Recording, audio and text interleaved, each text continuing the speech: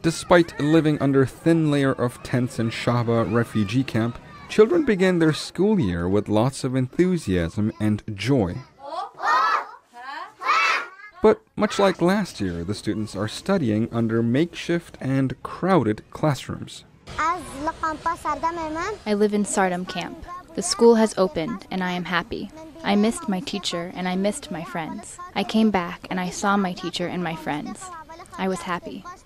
I was in second grade, and after the war, I came here and started going to school. I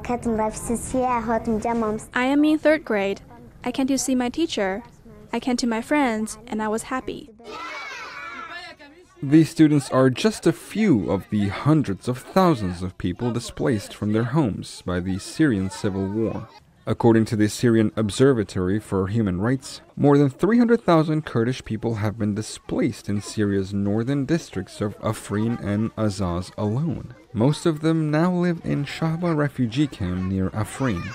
Much like students, teachers here are also displaced refugees. They say conditions are rough and classrooms are overcrowded, and the heat makes it hard for students to focus. The teachers here are calling for help. We urge human rights organizations like UNICEF and those countries who do humanitarian help.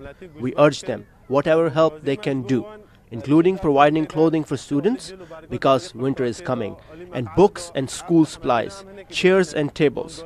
Send it to us so we can distribute them in our camps and in our schools. This way we can remedy a little bit of this harsh condition.